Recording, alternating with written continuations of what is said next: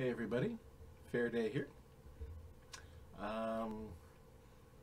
I've never done an unboxing. I have a lot of tarot decks. The vast majority of them I got long before I ever started hanging out on YouTube. I think the newest one I have I actually bought after I saw an unboxing on YouTube. It didn't particularly seem like a good idea to do an unboxing based on something I got from an unboxing. But today, in the mail, I received Benebel Wen's Tarot, Spirit Keeper's Tarot Revelation Edition. I've been working my way through her book of maps for a while now. I'm going to be working through it for a long while. It's got a lot in it. It needs to be digested slowly rather than devoured all at once. I want to really make some of the information she's got in it sink in and digest and become a part of me. But I just have a strong desire to do my first unboxing with this deck. Now, most of the videos you've seen from me, I'm not the oldest ones, but they're either in the car or here. And my friend Alexandra was telling me in no uncertain terms that I have to set it up in such a way that I'm going to be able to have the camera pointed at the cards and not at me. I guess I'm just not that good looking, and the cards will be. So I don't know when I'll actually get this uploaded because I'm going to need to move over to the place where I originally was shooting videos and pull out the old tablet and see if I can set it up so that I can aim it at the cards rather than at me, and then edit this all together and then upload it. But I cannot wait 1 second longer to look at this, so time to do that. Time to move over to the spot where you can see the cards and not me, because I want to look at the cards too. So, be right back. Okay, so here I am sitting at my altar, and you're probably going to think it's kind of messy if you get too much of a glimpse of it. It isn't actually dirt, those are burns. I tend to think of my altar as kind of a workshop, and I've made mistakes over the years that have scarred this old table, but every single one of those scars is a lesson that I've learned, and I'm kind of proud of them, and I don't need it to be all shiny and new looking. I kind of like the fact that it's kind of battered and experienced. Anyway, I already sliced the tape through with my favorite blade here. And let's take a look inside. We got some bubble wrap. And we got the deck itself in bubble wrap. Let me move the box and the bubble wrap off here. And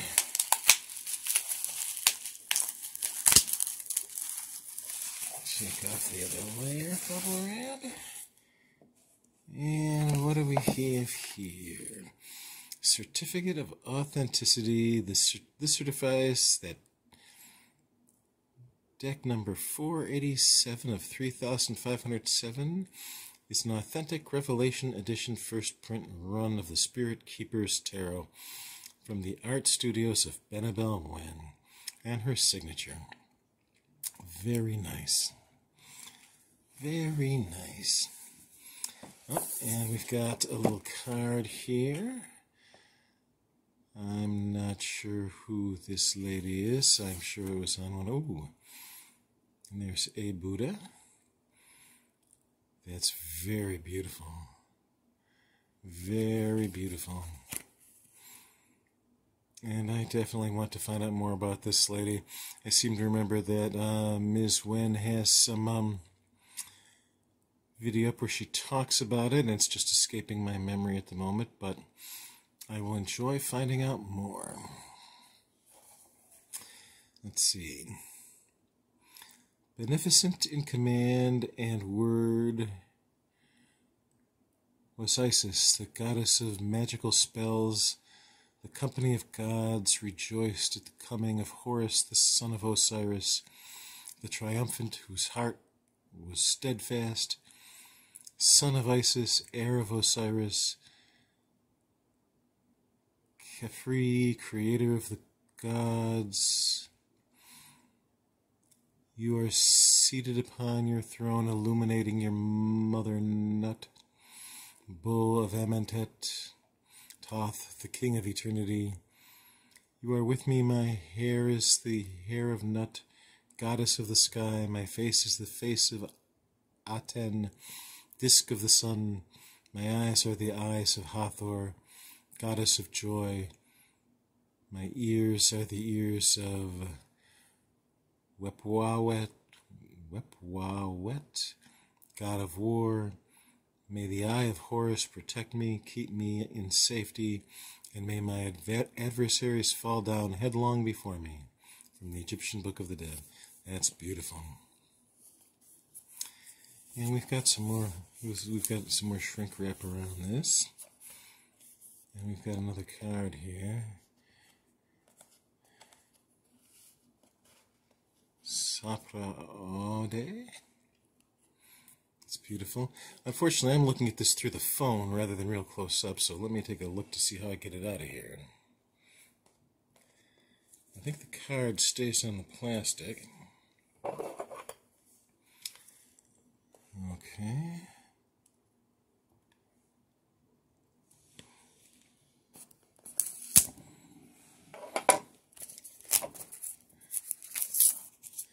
And we definitely want to keep that card.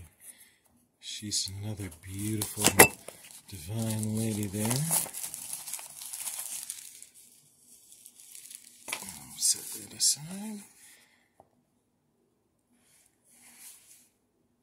And I love listening to Belle talk about the box. And I love listening to other unboxers talk about the box. I am not as much into boxes as some people are, but this is a beautiful box. And it opens easy. And here's the little white book.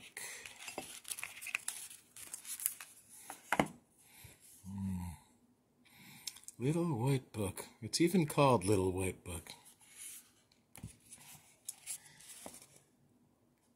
How many pages is this Little White Book? 83. Lay your fears by my feet, I will dispel them.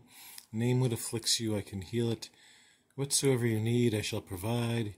Here is your refuge, here you will find sanctuary. Ooh, tell me what it is you seek, I will show you the way. Beautiful, beautiful, beautiful. Angel who records, whose hands seal upon this book of remembrance, who bears witness to all, to enumerate every deed since creation, from the beginning of the world to this day, from my cradle to my grave, I invoke you to read to me, to show me, to transcribe upon my heart, to place upon the mantle of my mind the pages of the book I petition for.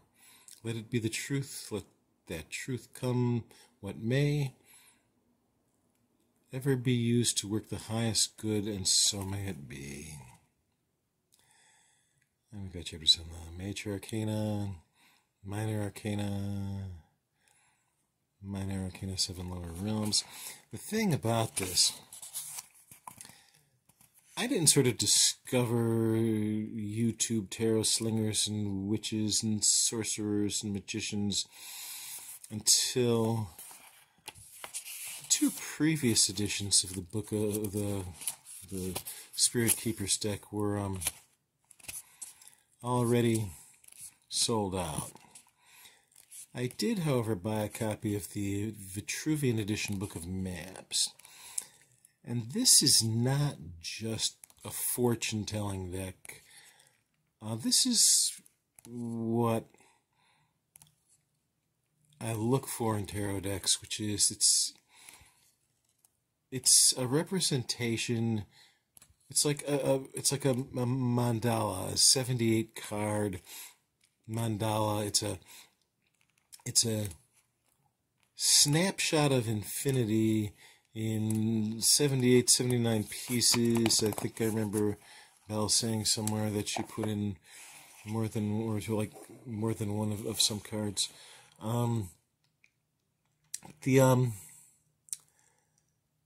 It's shifting. You shuffle it, so it's moving. It's a moving picture of the world, and it should contain a system of magic. And I already know from reading in the Book of Maps and in listening to Belle talk about it and following her on Instagram and Facebook and well, I don't know about Facebook. I don't think I subscribe to her on Facebook, but Twitter. That this is an entire system of magic, and I'm really looking forward to it. I have an announcement about something about that at the end of the video. What do we have here? My glasses don't like looking at things through the phone. Tell me what it is you seek. I will show you the way. Lay your fears at my feet. I will dispel them. So that's beautiful. It's a beautiful box. And we've got some plastic around the deck here. There we go. And look at the gilding. Oh, that's beautiful. I think this is, I've got a lot of tarot decks, but I think this is the first one I've got that's gilded. That's very nice indeed. Oh, it feels good in the hands. That's beautiful. So, let's actually go through and look at the cards. I'm going to take my glasses off. The Initiate. Oh, yeah. Oh, this could be hours if I stop and talk about each one of these cards, though. I know you don't want to watch me pontificate about these cards for hours because I know Ms. Wen is going to be doing it herself. But I really love the Orphic egg here. The three bands. The fox. Oh, it's beautiful. Sort of the green manish. The Initiate. The Seeker. I love the symbols in the corners. Oh, yeah. It's trigrams. Yeah.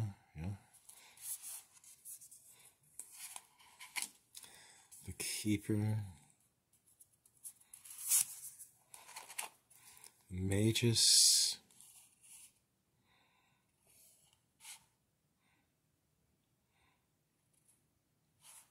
Now, I just can't help but look at some things in contrast, like, got the Orphic egg there, and then she's got sort of an Ouroboros kind of serpent thing going around her.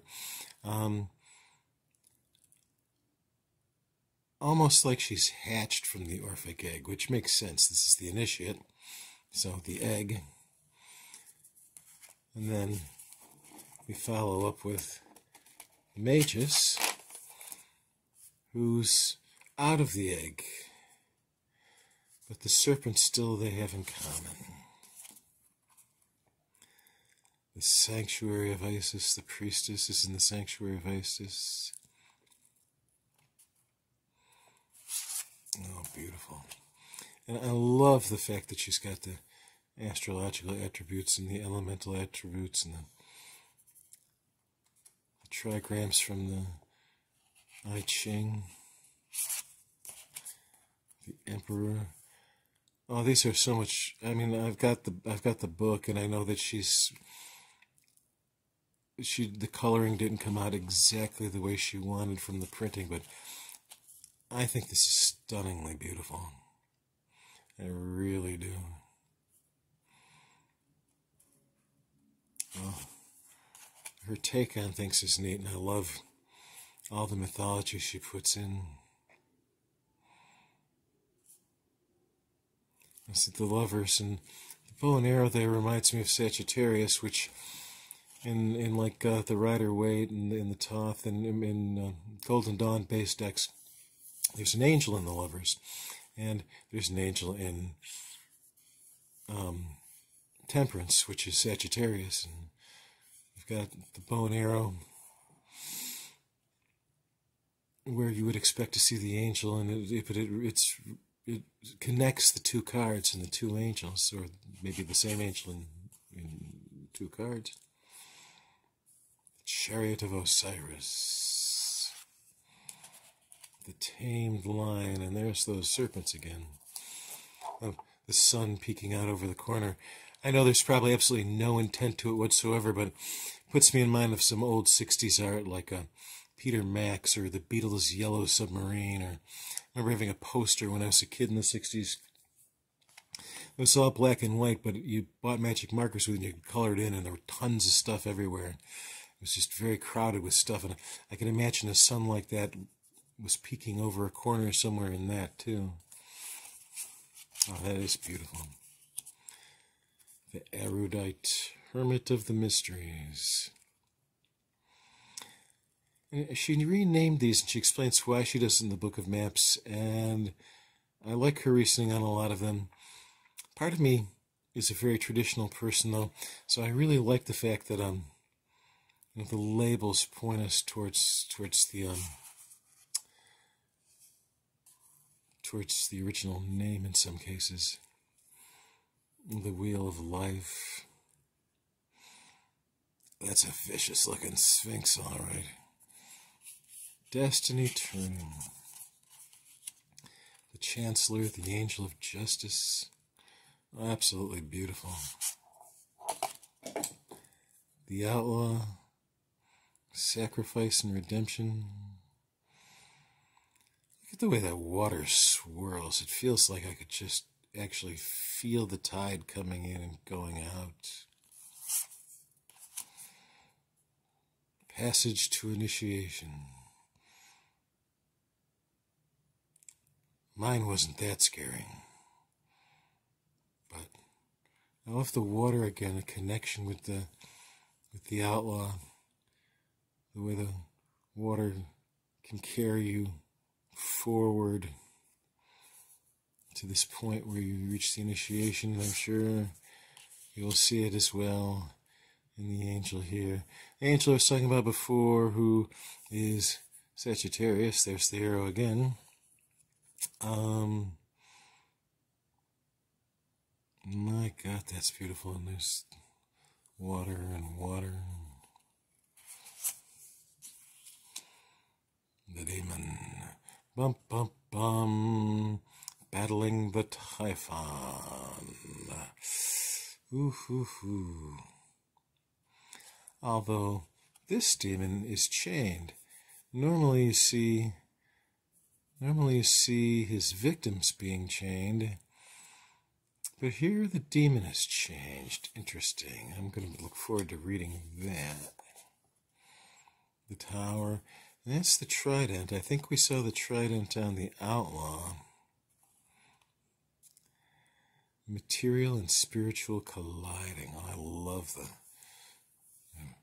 vibrating, pulsating, swirling energy. And that serpent's growth is getting a little out of control there. The Healer. Gifts of the Spirit. The card formerly known as the Star. My God, she's beautiful. I love the symbol there. Little star. Stepping stones to the temple across the water. Gateway of Resurrection, the Necromancer.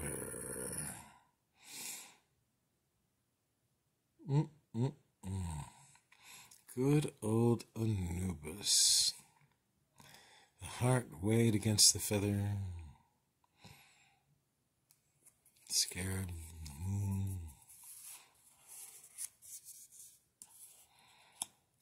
The warrior, master of the mystic light. Wow. The sun. The Apocalypse, Last Judgment, Tree of Life, which is also Caduceus, but instead of snake heads, we've got ibises for Thoth, who's also a Hermes archetype, or maybe Hermes is a Thoth archetype. It is beautiful, and I love the way she's mingling the symbols. The New World Order, the Crown of the Magi. Pretty cool. Is it? What's the bird that drinks its own blood and rejuvenates? The Ace of Scepters, the Awakening. Fire. The Ace of Chalices, the Purifying. Now, she's breaking up the order she packs the deck in. The order in the deck isn't the entire suit. She's got the aces separated, which is kind of cool. The Holy Grail. The Ace of Swords, the Crowning. The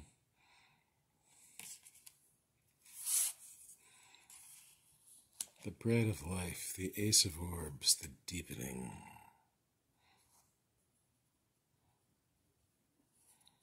Interesting. Okay. She's got it broken down. It's the numbers throughout. So we've got the Two of Scepters, the Two of Chalices. There's another Caduceus, this time with a lion head. The Blind Seer.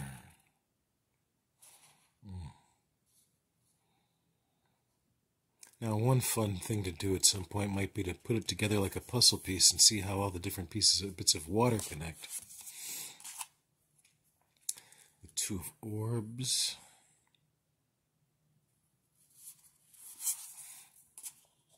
The Politic, Three of Scepters.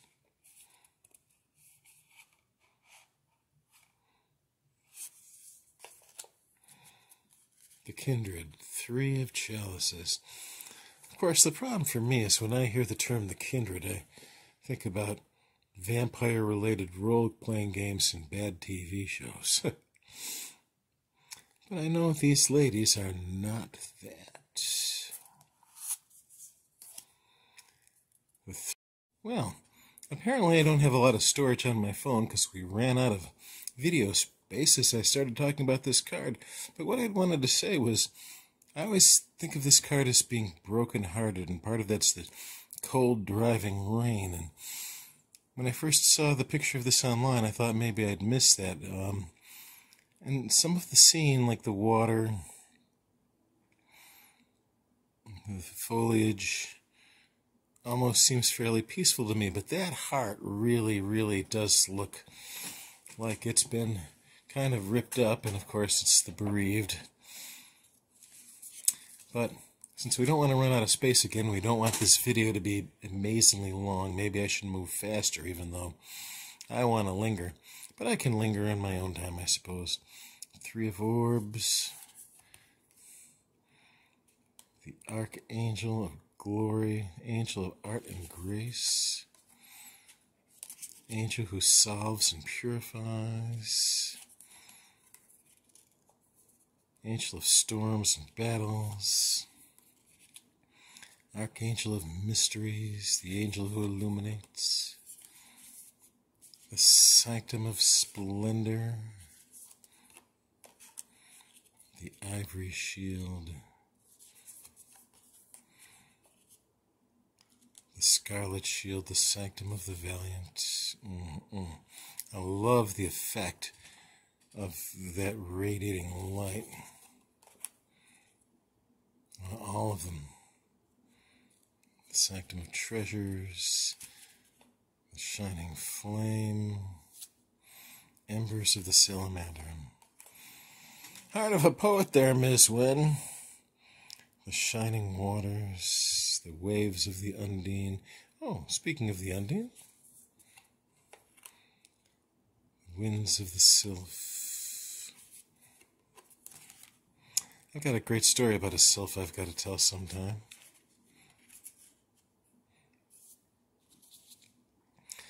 The shining quarry, caverns of the gnome. Herald of the flame, awaken the brilliance. The herald of the waters, inspire the prodigy. Herald of the winds, ventures of the dauntless. Herald of the earth, dedication of the adept. Ooh, the demiurge. That's an awful big card, but then again, 4 is an awfully interesting number numerologically. The hollow void. The convalescent. Very pretty. You know, not to belittle anything, but it reminds me of one of those paintings in the Haunted Mansion at Disneyland or Disney World where, you know, you're sort of on the car moving through the room and the paintings start to come alive. The Conservator, 4 of orbs. The Contender. It's hard not to, you know, say, I could have been a. The Grotesque.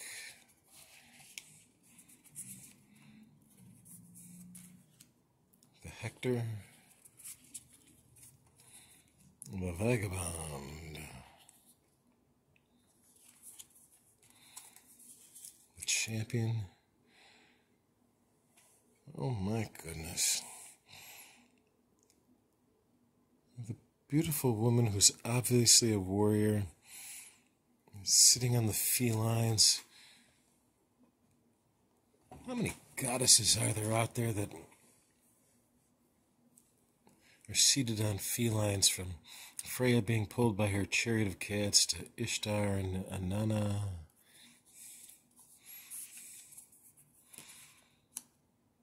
The Memory Keeper, the 6 of Chalices.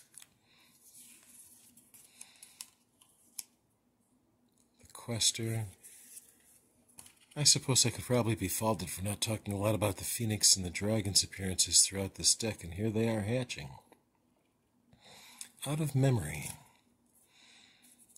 6 of Swords. Mercury symbol. The Quiver. The Dark Horse. Oh, these guys do not stand a chance against this person, I know that. Very nice. The Corruptor.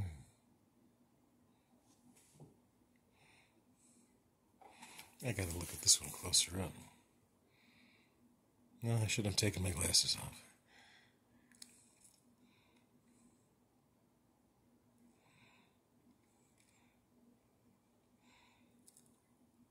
Very nice. The 7 of Swords, the Rogue. The Gardener. The Sharpshooter.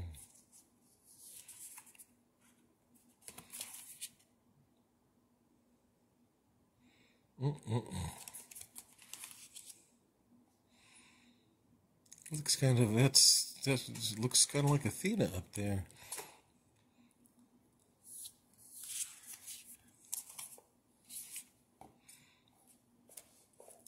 The 8 of Chalices.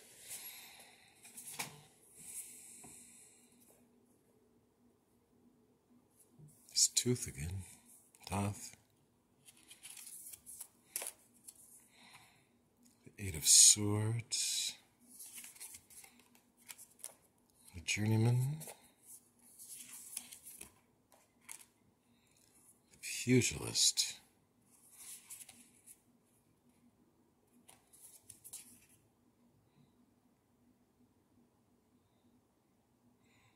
I like the dog or the wolf.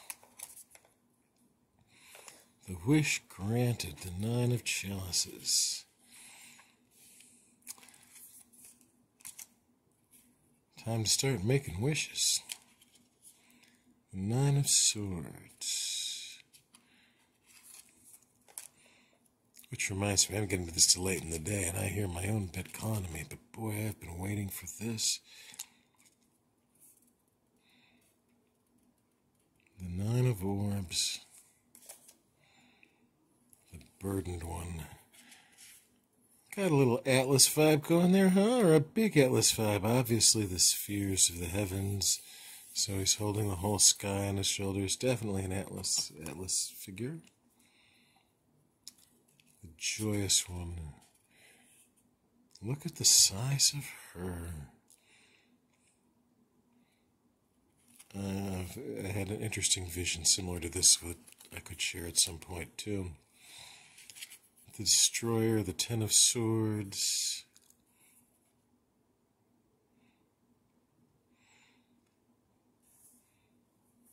Serpent climbing up that sword.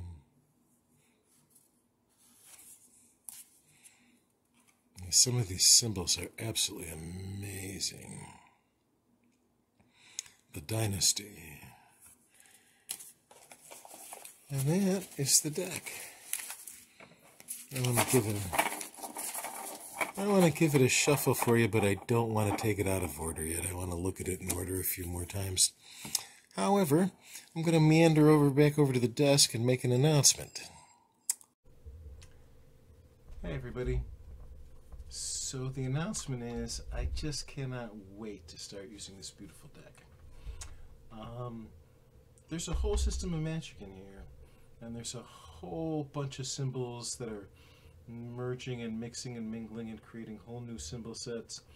So as a tool for meditation and as a tool of talismanic magic and as a tool for other kinds of magic, it's going to take me a long time to absorb a lot and to think a lot. Even divination, pure, undefiled, like connecting to the divine divination. It's going to be a while of working with this deck before I start to get to where I want to be with it. But I really want to start working with this deck now. I want to be bonding with it. I want the symbols to be entering into my mind and mixing and mingling with me and the world to show me new things. And I think the easiest way to just dive right in and get a lot of experience working with it right away, while part of me is working slowly towards this magical process and this magical digestion, the other part of me wants to gorge and experience a lot right away. And I think in order to do that, what I'm going to do is I'm going to schedule for this coming Saturday. Today's October 18th. I think I will be uploading this tomorrow, which is Tuesday, October 19th, 2021. So Saturday would be October 23rd. So I think October 23rd, around 9 p.m. Eastern time. It's like 6 for those of you out on the West Coast, and like 2 or 3 in the morning for some of my friends abroad. Sorry about that, gang. I'm going to just do a live broadcast, and if you look around on my channel here, you'll see that from time to time I do live broadcasts, and I'll do free tarot readings for people. Usually 1 card pulls through 3 card pulls, and I have a lot of fun doing it, and people seem to have a lot of fun doing it. I always seem to pick up a whole bunch more followers when I do it.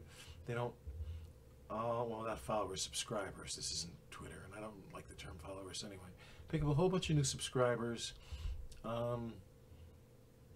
When I do that, they don't all watch the videos. In fact, most of them don't. I think they just subscribe so they can hit the bell so that they know when I'm going to do it again. But I always have fun. I enjoy meeting with people. I enjoy talking to people. I enjoy the exchange of energies with them asking their questions in the cards and them pulling out answers.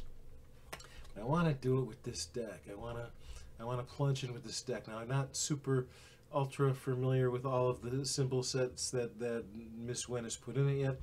I haven't finished the new version of the Book of Maps yet. Some of them I recognize. I like to believe I know a lot of symbols. Not as many as there are in this deck. But this is still a tarot deck, and I still am very, very familiar with all the traditional meanings and whatnot, and so I want to work with it. And so I think Saturday, 9 p.m., I'm going to be here doing lives. I will schedule that so that people can see that it's coming up. If you're interested in experiencing this new deck in action with me, please come by and I'll pull a card for you. Anyway, thank you for spending some time with me to look at Benebel Wen's Spirit Keepers Revelation Edition Tarot deck. I think it's beautiful. I can't wait to jump into it. Ms. Wen, if you're out there listening, I love it. I thank you for all your hard work and effort. I know pride cometh before a fall, but if you're tempted to give into some, you deserve to give into it a little bit and enjoy it and celebrate it, because an amazing achievement. So, thanks, and I will catch y'all later. Bye-bye.